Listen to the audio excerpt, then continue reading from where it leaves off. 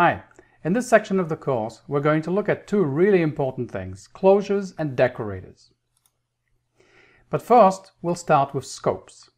So we'll look at variable scopes and we'll look at things called the local scope, we'll look at the global scope, we'll also look at something called the non-local scope, and then we'll consider the fact that scopes can be nested. And so we'll discuss what scopes are and how they work in Python. Then we'll look at closures and what they are. And as a hint, they're not equivalent to lambda expressions. Very often closures and lambda expressions are studied together, and so you may think that, well, they're the same thing.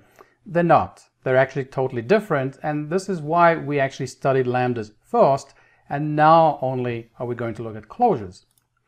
Then we'll also look at closure scopes, which is something that's really important and is an integral part of closures. Then we'll look at decorators. We'll look at what are decorators. We'll see how they're related to closures.